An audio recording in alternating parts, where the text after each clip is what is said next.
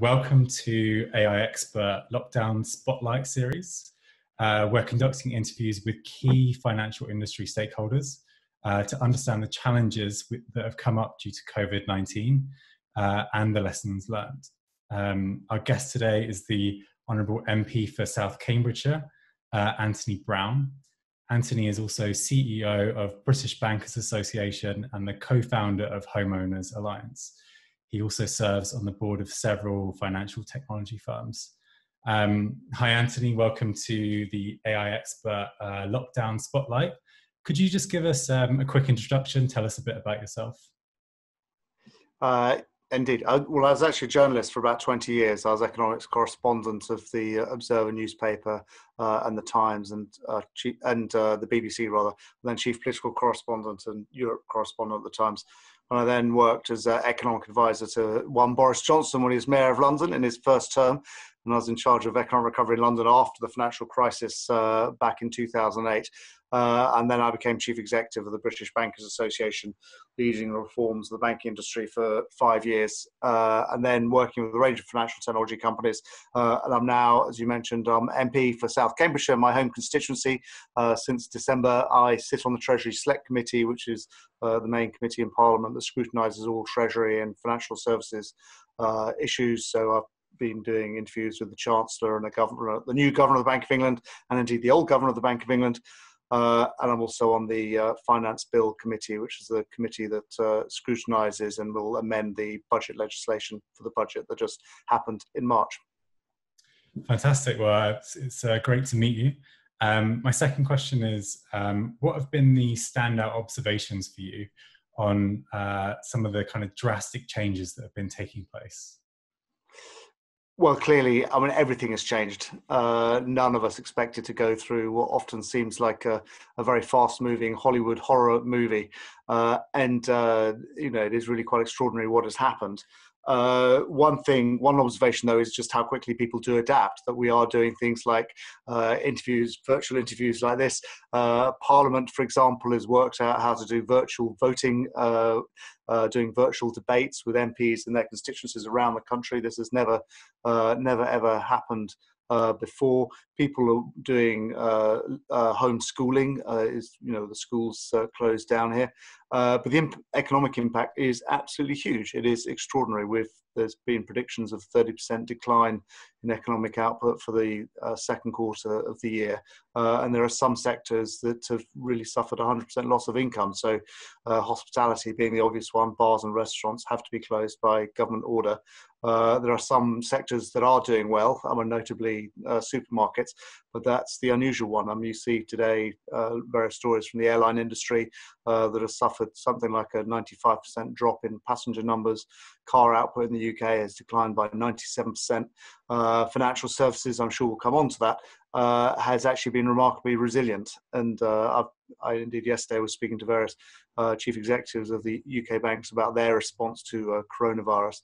And I have to say one thing that I find really reassuring is that the banking industry is, after the financial crisis, now very well capitalised, and they can deal with a shock like this that no one was predicting without anyone questioning whether the banks can continue as viable institutions. They absolutely are sufficiently well capitalised to cope with this crisis. Yeah, that's really interesting. And yeah, of course, lots of drastic changes. How has your life changed during COVID-19? Well, like everyone else, I'm working from home, except with a very few. So, I've left home for work reasons, I think 4 times in the last 6 weeks.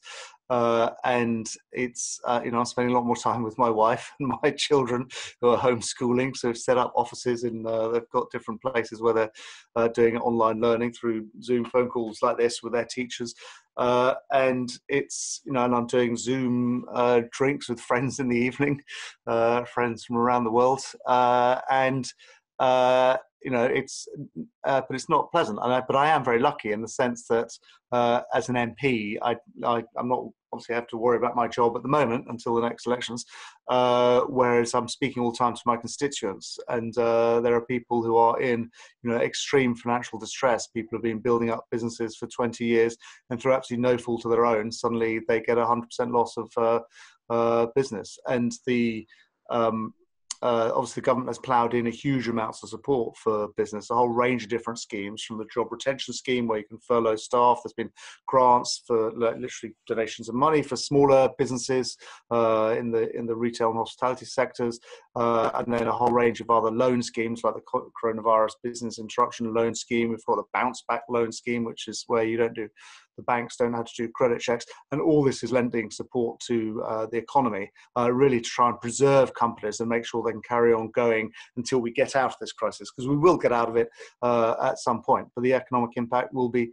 absolutely huge. But it would have been, I'm sure, far greater if the government hadn't done all these support mechanisms. But there are still companies that fall between the gaps. I'm all too aware of that, of people whose personal circumstances don't quite fit in with the government programs. And I don't want to play down the suffering that those people are experiencing at the moment.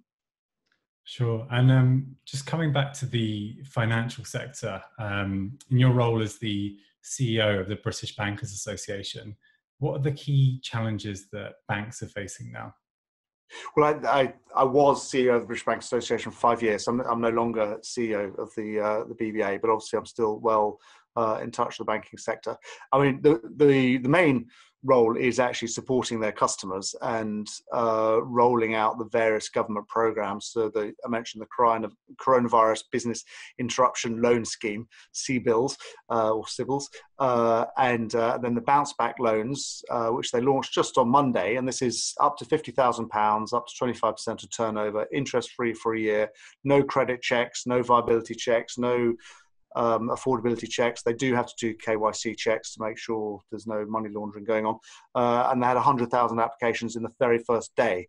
And this is, an extraordinary scale operation, which the banks had to tune up for. They're also having to deal with distance working from home as well. I mean, banks are no different from the rest of us.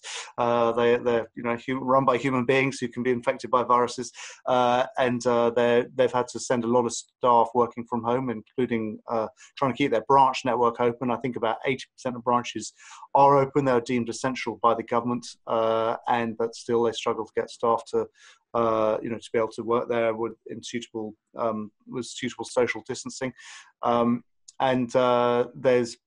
So they face all that business. But ultimately, I think that the banks are in a far stronger position than many other sectors of the economy from this. But actually, their fortunes in the long run do depend on the fortunes of the economy. And the best thing for the banking sector in the long term is a strong, healthy economy. So if we do end up with a really severe depression now, then the banks will suffer. But I personally believe that although we've got a very sharp downturn now, it will come back, maybe not to exactly where we were before, but in a few years' time, hopefully we will be. And so the banking sector will be, in the medium or long term, will be in a strong position. You sort of touched on remote working there and the challenges that poses.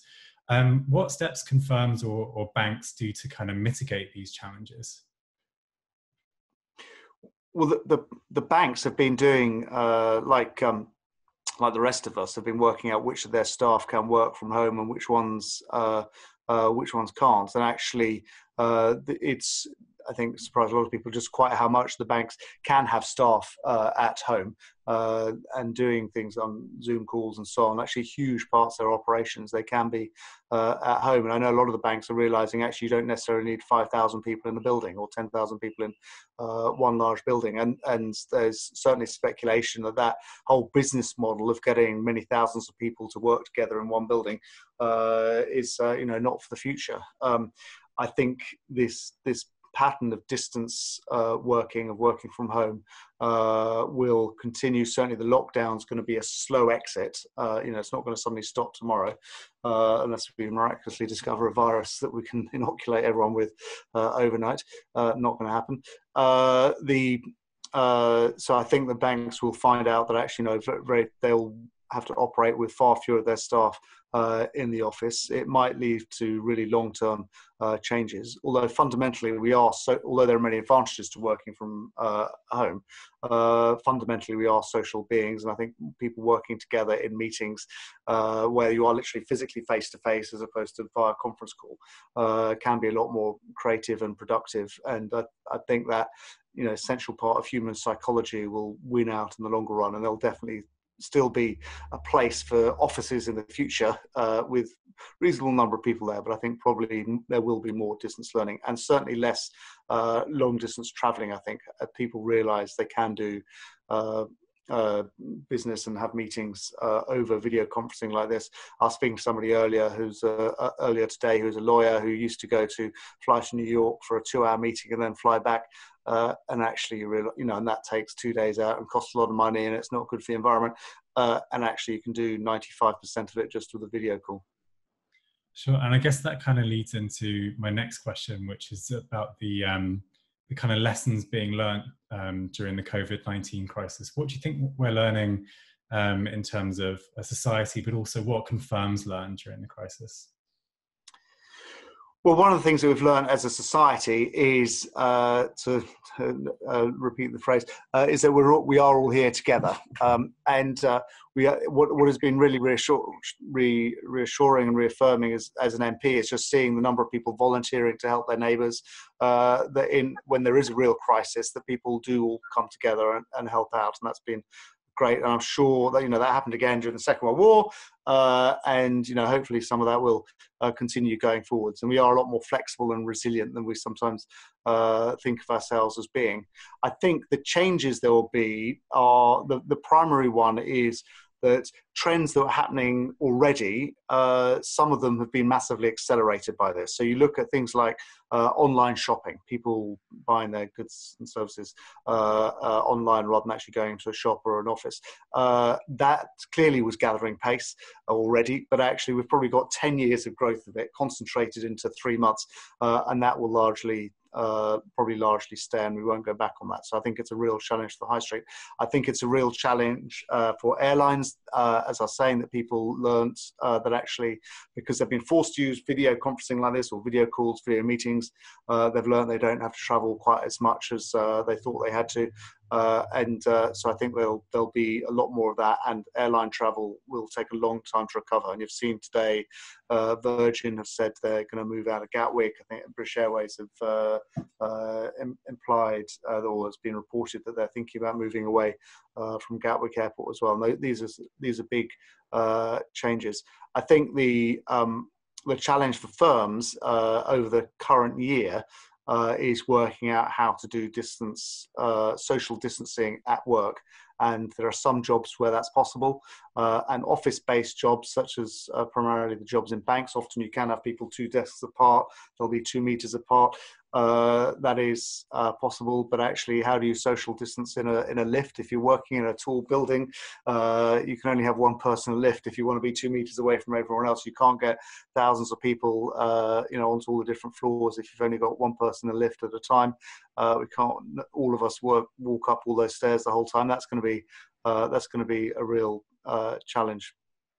Yeah, I think I saw an article the other day about how this might be the end of kind of banks being based in skyscrapers. So I think that would definitely be a challenge. But I think the long term, the reason why I emphasise that the trends that are already happening, this can accelerate it and you won't go back. But I think ultimately a lot of things will, you can overplay nothing will ever be the same again. And so, like saying they're not going to be to all buildings. I was in New York on September 11th, 2001. I saw the Twin Towers collapse. And at the time, everyone said, well, we're not going to work in tall buildings ever again. Everyone will be too frightened. But actually, you've now got the Freedom Tower, I believe it's called, that's even higher than the Twin Towers were. You can overplay these things. And I think we are in the depth of the crisis at the moment. We're coming out of the peak, but we're in the depth of the economic crisis. But the fundamental sort of economics of buildings is the same. The fundamental human psychology of wanting to work with other people is the same. This virus will be beaten one way or another. We'll work out ways to treat it so when you do get it, it's not as lethal. We'll work out ways to vaccinate against it so people don't get it in the first place. And it will just become one of those things. And you read human history, and it's full of, we call it pandemics nowadays, but they used to call it plagues and pestilences. They're terrible while they happen, but all societies got over it. We'll get over it a lot better and more quickly now than we did 100 years ago or 400 years ago, because we've got modern medical science. But we will get over it. And I think you'll see some trends that have accelerated and they'll stay in a new place like online shopping, but other trends I think will will revert back to our old ways. But pubs might be closed for this year, but I can guarantee you that people will end up going back to bars and drinking with friends again. I think that's one fundamental part of human nature that won't change. Yeah, definitely part of British culture as well. I think obviously hindsight is 2020, but do you think firms were prepared in terms of their business continuity plans and risk management for a global pandemic? No, firms weren't, countries weren't. I think that when you asked about lessons to be learned, that we do need a lot more resilience in terms of supply chains for companies. And you found a lot of companies that were dependent on China at the beginning, and they're so dependent on China that they lost certain components. And you found this in car manufacturers, for example, that they had to stop, even though their countries weren't affected at that time by coronavirus, they had to stop production. You need to make sure you've got diversification of supply chains, so that if one supply chain goes down, then you can kick in with supplies from another area. Countries got complacent is the wrong word about it, but just weren't prepared, because this is a 1 in 100 year event. It's very difficult to stay prepared for a once in 100 year event, but actually we clearly need to treat supplies of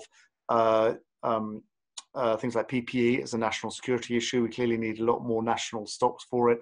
We clearly need better resilience as a country, and I'm talking about the UK here, but it applies to other countries, for things like diagnostics and testing, so we don't depend so much on foreign supply chains, that actually we can use our own sort of national stocks there.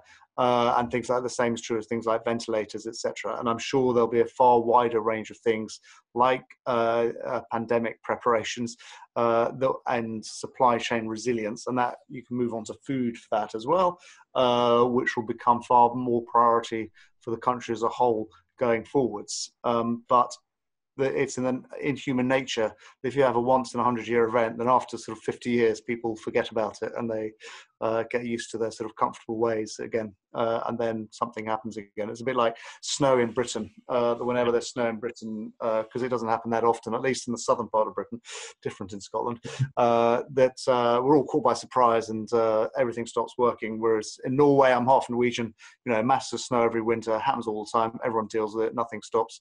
So when you have irregular events, it's far more difficult to remain and keep prepared for them. And the same is true of pandemics. And you kind of talked about earlier about this effect of trends being accelerated as a result of the pandemic. Do you think the current situation will act as a stimulus for digital transformation and automation? Absolutely. I think that one of the things that's made this lockdown far more bearable for people is the fact that we are now so digital, the fact we can do easy conference calling on our laptops. Everyone can do it from their home in a way that simply wouldn't have been possible just 5 years ago. You've got all the social media, which is keeping certainly my children, I think children across the world, in touch with each other, has made it far more bearable not having that. And online shopping has progressed massively, and none of that is going to go back. That's all been massively accelerated. People doing, anybody who wasn't doing online banking before, and I think most of us were, but they'll move on to online banking. I think that certainly in the medium term, short to medium term, the problems with getting large numbers of people to work in offices while we still have all this social distancing measures will, for business managers in banks and other industries, makes it far more attractive to do automation of people processes that use an awful lot of people, because actually you don't have to worry about social distancing with computer programs or algorithms. Sure. And what do you think the firms can do and should do during these uncertain times to survive? And what can they do to kind of retain their competitive edge and emerge even stronger from the crisis? Well, just one added thought to the last question first is that the other thing is just particularly relevant for AI experts is the role of artificial intelligence and big data. And actually, this epidemic has been modeled extensively, but the epidemiologists and the governments realize they need massive data on people to be able to model it and to be able to clamp down on it. And so that's looking at people's movements, looking at who people have contacts with. We're just launching an app in the UK to be able to do the tracking of the epidemic. They've got Google and Apple have worked together for an app used in other countries exactly to gather the data about who's physically in contact with who and how the physical virus might spread. And that is all, again, would be unthinkable even just 5 years ago, using that scale of big data and that scale of artificial intelligence to track in real time and in real life an epidemic. It was just, without this technology, it would have been utterly undoable before. But you asked me another question. I've forgotten what it was. Yeah, no worries. It's about what can firms do and what should they do during these times to survive? And, how can they retain their competitive edge and emerge from the other side even stronger? And also, how do you see technology playing a role in that process, which you've already kind of touched upon? So the most important thing is to be flexible and entrepreneurial. And to take a small example, far away from high finance, is gyms. They've had to close down, and fitness studios have had to close down. Some of them have gone online and they've started doing classes online. And actually, certainly those that first started doing it had a rapid advantage that a lot of people wanted to take part in it. They might get less amount of money per person doing it, but actually you can reach a far bigger audience. You can do a class of 40 people, a Pilates class, or 50 people. You can do it globally. You can have people in other countries following your class without having to travel to you. And so the fitness studios that have embraced technology, have embraced this distance fitness classes, as it were, virtual fitness classes, are actually doing really, really well. Whereas the ones that haven't adopted new technology or were stuck in their old business model have just closed down, and that's it. And they might really struggle to reopen when this gets over. You find in my constituency, there are a lot of pubs that traditionally didn't do takeaways, but they did serve food. They had to close down as restaurants, but actually some of them learned how to do takeaways, and some of them learned how to do deliveries and got delivery drivers. And suddenly they found this huge demand for their business. And actually, it's not as good as it was beforehand, but they are thriving. There's food delivery companies that I have in my constituency. They're actually doing extraordinarily well. They've never seen business like it. You see companies, there are a lot of food wholesalers that generally just serve restaurants, that never sell direct to end consumers. And clearly they've lost all their business because the restaurants are all closed. Some of them have just basically shut up shop and said, well, we can't do anything. Some of them have said, well, let's sell direct to consumers. And the best way to do that is online. So it's actually created a whole new industry where you can get sort of wholesale food. Often you end up with quite big packages, but get wholesale food direct to the household. And the same with my wife's been buying wine from a wine merchant that normally only sells to restaurants, and actually they've now started selling to the home. So I think you need to be, all businesses, these are very sort of down to earth examples, but real world examples. All businesses need to be more versatile, more flexible in the way they do things. And those that don't change their business models will be the ones that end up dying out. Yes, I think adapting is key. And what role can technology play in helping firms adapt? You already mentioned the gym example of virtual classes. Are there any other examples you can think of? Well, going virtual and going digital is the key thing for all businesses in this new environment. So another example that's just a real world example from my constituency is there's a lot of garden centres in South Cambridgeshire, and they've all had to close. They are allowed to do deliveries. But the trouble for them is they didn't have the websites to support it. This is very basic technology. We're not talking about advanced AI here, but they literally didn't have the websites to be able to place orders and to track those orders and then do the delivery. But a couple of them sort of bit the bullet, and they contacted software companies and quickly developed the website technologies. I know this is quite sort of basic stuff, but these are garden centres who specialise normally in growing plants rather than having e-commerce websites, and they've had to adapt to the technology in order to be able to take up the opportunities. So I think for a lot of different sectors, and the technology has allowed us to do things in new ways we couldn't do before. And some companies will be can only do those new things because of the technology. And some companies will be adopting that technology and will survive and thrive, and others won't. Well, thanks, Anthony. We've covered some really interesting points. We talked about the kind of impact of COVID-19 on the economy, and in particular the financial industry, some of the lessons that can be learnt there from remote working. We also sort of covered how unprepared, I guess, firms were for the crisis in terms of their business continuity and risk management. And we also talked about the role that the crisis plays in accelerating these trends of automation and digital transformation, and what companies can really do to use those technologies to survive and emerge even stronger. So it's been a really interesting interview. I really enjoyed speaking to you, and thank you everyone for watching.